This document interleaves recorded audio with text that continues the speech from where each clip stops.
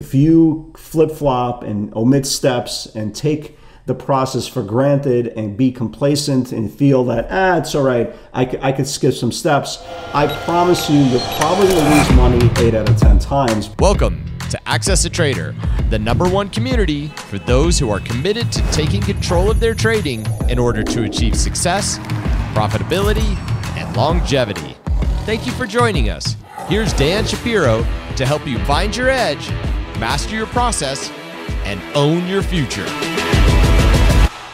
Hey guys, good evening everybody. Welcome to another edition of the AccessATrader.com weekend update show. Hope everybody is doing well. Hope everybody had a good trading week. I hope everybody respected levels. I think that's the most important part. That if you've been watching this broadcast, again, you don't need to be watching this broadcast longer than the last couple of months. You see the importance of technical analysis, having not only a process, but really understanding that technical analysis is very, very real. Past experiences and markets from past years really do give us a lot of clues of what potentially could happen next. And if you've been trading for a long, long time, again, even going back to the dot-com bubble, there's two things kind of present day. Number one, gravity is real. Okay, it is very, very real. Number two, technical analysis works incredibly, incredibly well.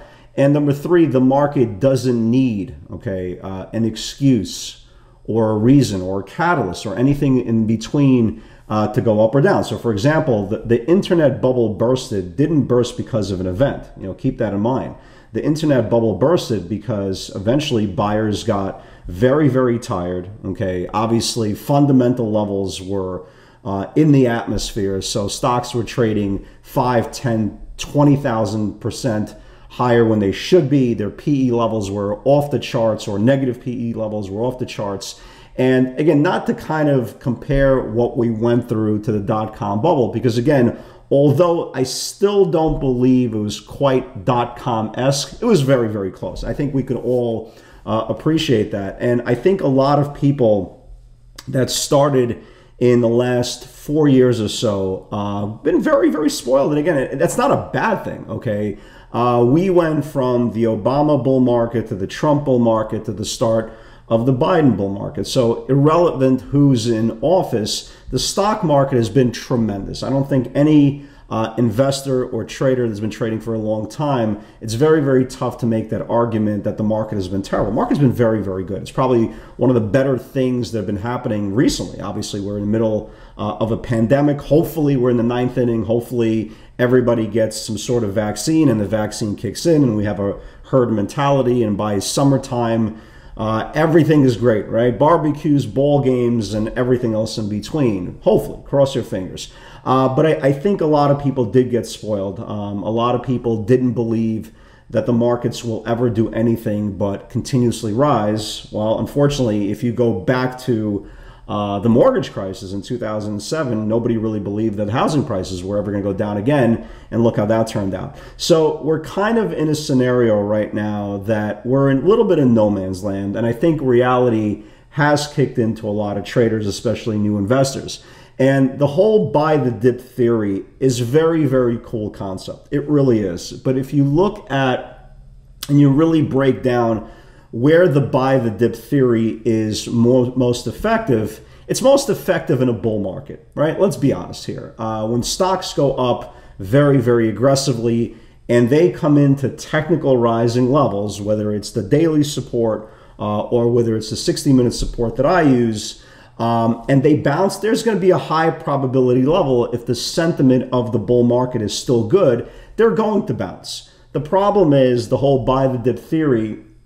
When you come into the idea that technicals are breaking down, there are technical damage, well, the whole buy the dip theory becomes a very, very aggressive way to get yourself out of the business very, very quickly. Because remember, stocks go up very methodically. They might go up aggressively within a 2, 3, 4 day window. But if technical damage occurs, and I think a lot of traders really saw that in the last 2 weeks, especially this week, when technical damage occurs, the same moves that are being put in a week could be put in on one candle. And for all you guys who have been watching this broadcast, I've been sell biased now for several weeks, not because I'm a contrarian. It's just kind of what the market tells me. I'm not a bull. I'm not a bear.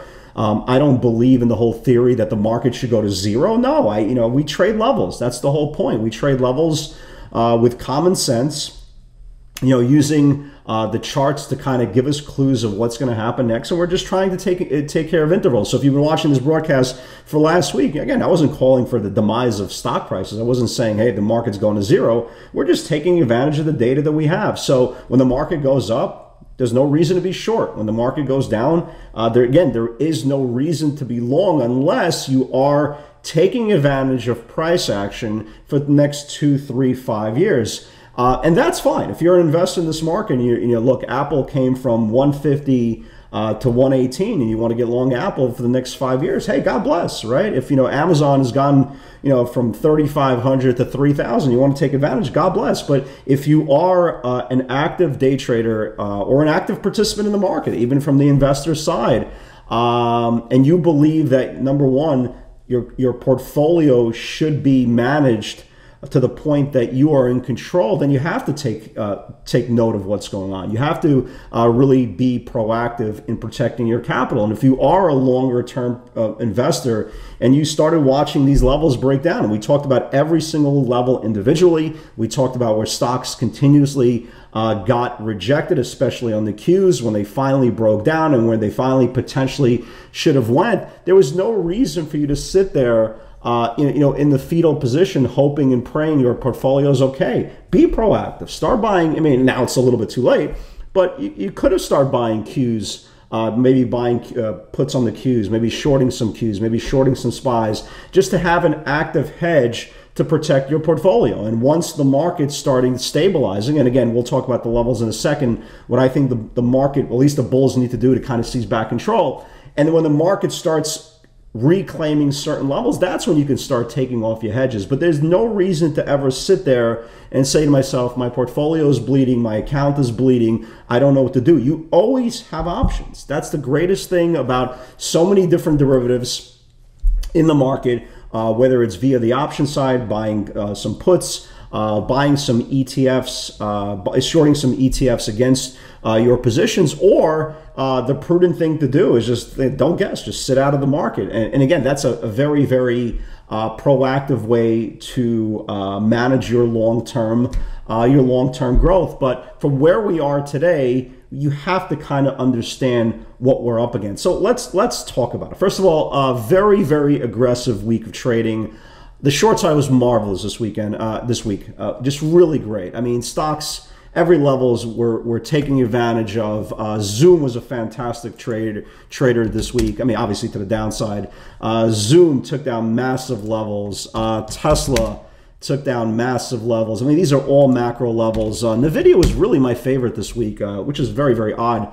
I did well with Zoom. I did well with Tesla. But NVIDIA, for some reason, was a really, really good trader this week. Again, losing big macro areas. Netflix as well, losing macro areas. And again, there's so many different names that you could turn around. Roku got massacred as well. All these macro levels got confirmed and traded to the next measure potential. But the one thing that we continue to talk about is execution. And as good as the week was, Friday I had a brain fart. And again, it happens to everybody. You're going to trade for a very, very long time.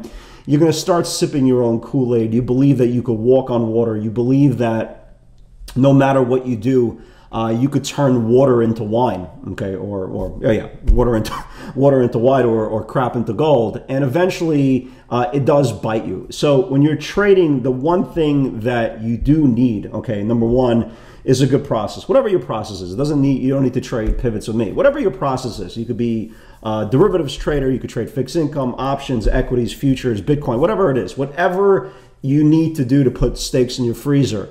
There's the one thing we do know when we're trading is you can't omit steps, right? So the first thing when you're looking at a chart, you're looking at the setup, and you're asking yourself, does the macro channel, right? Does the macro chart support what I'm thinking is about to happen? If the answer is yes, that gets a check mark.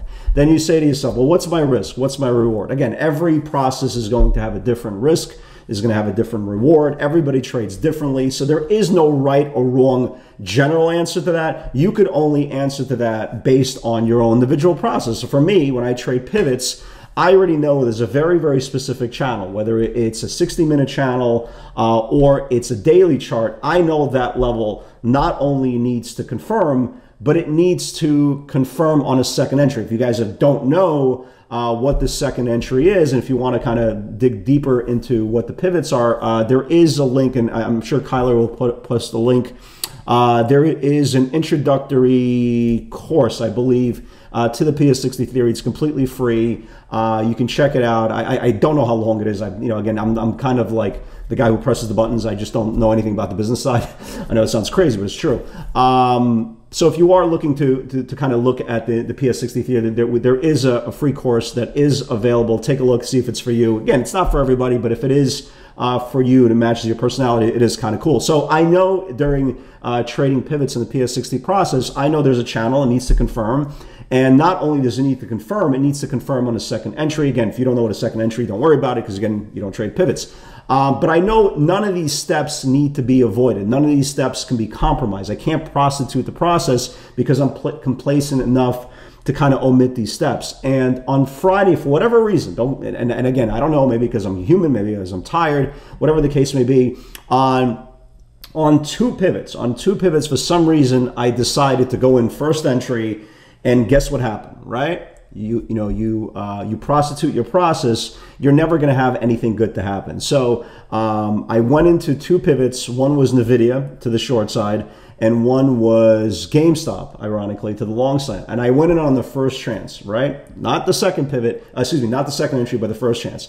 Can you guess what happened, right? I lost money in both trades, only to see them work, not 3 hours later, 4 hours later, 5 hours later, only to see them work 2 minutes later, 3 minutes later. And if I continue to do, to practice what I've been doing for the rest, for the last part of the last, 20 years, or for the last even part of the last week, and just went on second entries, they would have worked perfectly fine. So as much as process is very, very important and the setup is very, very important, just a key note to all traders, okay?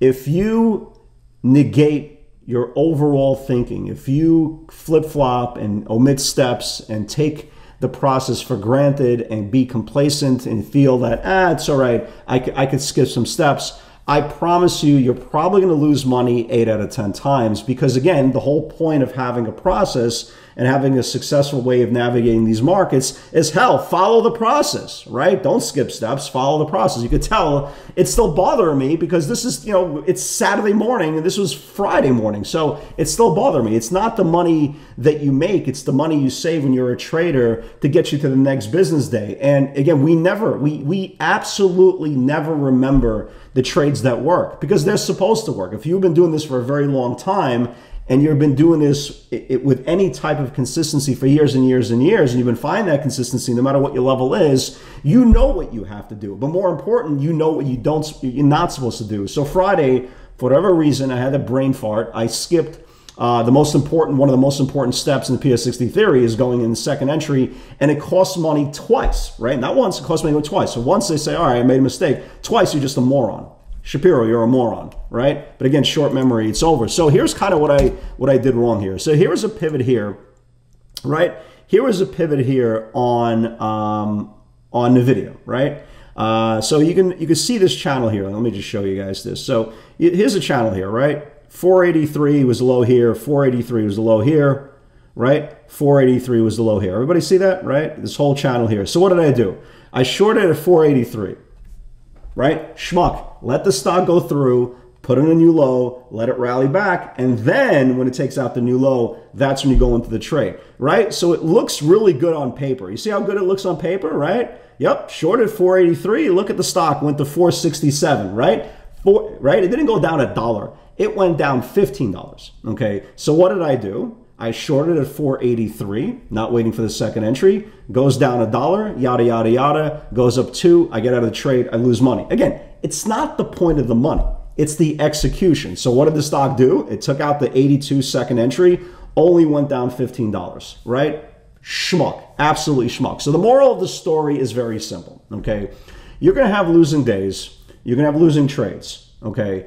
The execution is just as important as your setups, your time frames, your money management, everything. If you skip steps, you will die. That's the best, nicest way I can say it. I was using a lot more words that I don't want to say on the video to myself on Friday, but you can tell how much it's bothering me because, again, if you just follow the script and follow the process, usually good things are going to happen. So guys, if whatever type of trader you are, whatever type of process you trade, remember, you got to be focused, you got to be prepared, and you have to be mentally in tune with every single trade because, again, if you just skip that one little step, one time, okay, your really good potential trade is going to turn into a really, really crappy result. And if you continuously shoot yourself in the foot, guess what? You're not doing this for a living. You become a statistic. So guys, I know we're all human. I'm going to do this again. It's not the first time. It's not the last time. But at least we have to be conscious of the idea that, hey,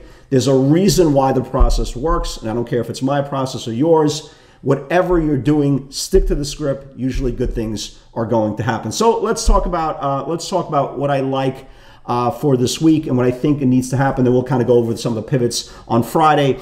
So look, macro-wise, the bulls did a great job. Okay, we're not out of the woods. Don't think we are for a second. The bulls did a great job. Number one, earlier in the week, we've been talking about in nausea this 311 area on the Qs. They broke down. They went right to the 150-day support, which was that 296, 297 level. So the bears did a great job throughout the week. And the one thing that you will find out, especially if this selling cycle gets a little bit longer, which again, we don't know if it will. But the one thing that you will know is you're going to have the majority of time on the sell side, but there are going to be very, very aggressive, violent snapbacks. You'll see that, and you'll turn around and you'll say, wow, that's it. That's the bottom. That's the bottom. And maybe it will, maybe it won't. We don't know. We're not trying to guess. But always understand, no matter how bad a tape is, and this week, especially for technology, was horrific. If you were an investor for any type of growth company, had any type of run this week, you got destroyed. I mean, absolutely destroyed. Tesla went down like 250 points, it felt like. These stocks got really, really hit. And again, we've been talking about this. We've been taking advantage of the downside, but you will have very, very aggressive snapbacks. So the one thing that you have to do if you are trading on the short side, especially for this new week, and again, we'll talk about levels that I think could happen this week again. Number one, if you are short a stock, make sure it's not down 7 days in a row. That's number one. And if you are trading a stock that's overextended to the downside, once it starts going down, you have to use break even as you stop, because again, the further it is from the actual breakdown level, okay, it becomes a different trade. So for example, right, Tesla below this 619 level, which was the big macro breakdown, was high probability. Tesla right here and Tesla right here and Tesla right here was not the same trade because, again, there's only one breakout and there's only one breakdown. So the fact that the stock took down macro at 619, that was your edge. The stock just kept on continuation going down, down, down, and the further it goes away from the from the actual breakdown, the higher probability you will get a snapback. Again, whether it happens or not, that's a different story. But the point is, always look to the stocks that are about to break down, not already stocks that are breaking down for 2, 3, 7 days in a row. That will definitely help you out. But more important, once you get your cash flow, just to use break even as you stop. Again, if it continues to go lower, it continues to go lower. But the point is, you are being prudent, you are being protective, and hey, by the way, you could always get back in. So here's what happened. So we had this really aggressive reversal in the markets. Everybody saw that. Big reversals in technology, crazy big moves, and the bulls did a good job. The bulls reclaimed this 307 level. Everybody see that? Right, let me just make this a little bit bigger. So the bulls held the 150-day moving average, put in aggressive hammers, and reclaimed this 307 level. I do believe, based on just this, how aggressive the nature of this hammer was, I do believe we should, quote unquote, we should have at least one more day of rallying for Monday, maybe going into Tuesday session. Again, we should. God knows if we will, but at least we should, based on the chart. So for us to have a longer move to the upside, number one, the Qs are going to have to reclaim this 310 level. That's number one. And number two, when you're looking at measured potential, kind of for a dead cat bounce, if we start reclaiming 310, we should get a move back to this 312, 313 level, which is the 5-day supply. Now, again, why is the 5-day supply important and why the bulls need to really reclaim that 5-day supply? Well, because that's where the shortest term sentiment is. And that's also, by the way, where the breakdown started happening on this whole macro formation. So if we can reclaim 310 in the market, we should get to this 312, 313 level, but watch that level, because if the bulls do get rejected off that level, and you can see why the 5-day is important, right? You can see, look, 5-day rejection, 5-day rejection, 5-day rejection, 5-day rejection, 5-day rejection, right? So if we get to this 312, 313 level and the bulls get rejected, maybe you could start putting on a position to the short side on some of these stocks that had that big dead cat bounce. Because if we can't reclaim the 312, 313 area on the close, then yes, we are going to start turning around. But again, we want to just get everybody prepared to what potentially could happen. On the bullish case, if we close above 313, then again, you can start seeing levels where it starts slowly but surely needing to reclaim. 315, 317, obviously the big one is going to be this 320 level that we talked about. That's the 50-day moving average to reclaim it. But again, the bulls are going to have a very, very hard time doing this within 1 or 2 days. So you have to appreciate these levels. And the one thing when you are trading bounces, every stock looks like it needs to bounce, right? If you look at every chart right now, right, every stock put in a hammer. Netflix put in a hammer, NVIDIA, put in a hammer. Every chart there. So there is no one is better than the other, okay? The one thing that you're trying to figure out, how much room is their potential bounce? So if you look, for example, on NVIDIA, if it starts reclaiming Friday's channel, then yeah, maybe it does have $12 range. If Netflix starts reclaiming this level, maybe it does have $14 range. Ironically, there was a big buyer that came in. I forgot for what expiration, but there was a huge buyer who came in, I believe, for the March 5:30 calls on Friday. So when you're doing charts and you're looking for a potential bounce back play or a dead cat bounce play, just always be conscious how much room you have from your entry to the next supply zone. Because if you don't have any room, well, the dead cat bounce becomes kind of irrelevant because you don't have any room to operate. Another thing that always remember about dead cat bounces, and again, if everything goes well, we should have a dead cat bounce day on Monday. The one thing that you do have to remember on dead cat bounces, your safety net is nowhere near as good as a technical breakout or a technical range confirmation, because the stock is just kind of trying to get its head above water to a little bit of breathe. So any rally, okay, literally any rally, you can get hit. I mean, and as soon as the futures pull, they could pull your stock. So dead cat bounces are very choppy. There's a lot of names that go up and down, up and down, up and down, and then finally, the stock finally goes. So you have to be very, very conscious on dead cat bounces. Also, take down your tier size. Very, very important to take down your tier size, because again, you're not buying a technical quote unquote breakout, right? You're buying a bounce. So at any moment, if the futures come back in again, and right now until we start reclaiming macro levels, we are in a dead cat bounce, or at least a dead cat bounce scenario, and you still should be sell biased, even though we're still getting a potential dead cat bounce. So be very, very wary. So understand the levels. I do believe we should have a dead cat bounce on Monday. The best case scenario is we open up lower, start reclaiming, trap some late shorts, start reclaiming Friday's levels and move along throughout the week. But again, we always are conscious that we are still in a sell cycle scenario. So let's talk about Friday's session very, very quickly. The shorts did very, very well, right? The shorts did incredibly well. I did screw up 2 trades. SAVA of all things helped me out on Friday. God knows why. So it wasn't one of my finest moments, okay? But at least I know what I did wrong, and I'm going to completely omit that going at least into Monday. Hell, it's going to happen again. It happens to me once, twice a month. So it's going to happen again, but again, we're only human. So let's talk about Friday's action. Twitter, 66 held twice. If it builds below, can flush. Here was Twitter. No, by the way, I also screwed up Twitter. So here was Twitter. Didn't cost me any money, but I screwed it up. So 66 held once, 66 held twice. It took out 66 and got absolutely murdered. So if you did do well in the trade, and again, my whole day I just literally screwed everything up. Great move when traded all the way down to 61. AMAT, 107 if it builds below, can give you a flush. Here was AMAT. We talked about AMAT. So it took out 107, not a big move. It went down to 107, went down to like 105 and change.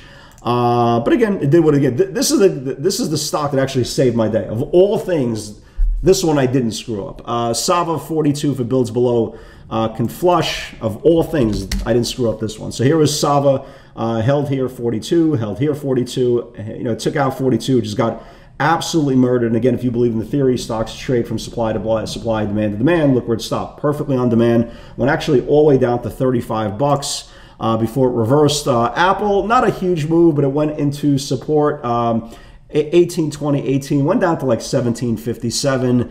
Plantier never got to 26 to the upside. I still like Netflix. Watch this Netflix here, 518, 519. Again, it never got there. It never got there for Friday, but if it starts building this level on Friday, or excuse me, on Monday, you can get a big move. Boeing never got to there. Obviously, NVIDIA never got to there. I still like it for Friday. Tesla never got to the 633 level. Yeah, and this is where I screwed up GameStop. So GameStop on paper looked great. And if I would have went in on second entry, right? So here's a 641, right? Took out 641 and it went to 648. Looks good, right? The problem is I went on the first shot. I didn't wait for the second entry. The second entry worked for 6 points. I lost 2 points on the trade. Just a complete, utter mind F for me on Friday. I'm going to get over it. I'm going to get over it, and it's going to be business as usual for me on Monday. But again, guys, it really doesn't show how important emphasizing how good execution is, because if I went in on the second entry, it was only a $6, $7 candle to follow. So again, be very, very smart and don't skip steps when you are executing. So yeah, Sava got murdered. GameStop, like I said, if you are long, well, I was long. I lost $2 like a schmuck. But if you are long on the second entry, congratulations, you made money, because I didn't. AMAT take a long way down.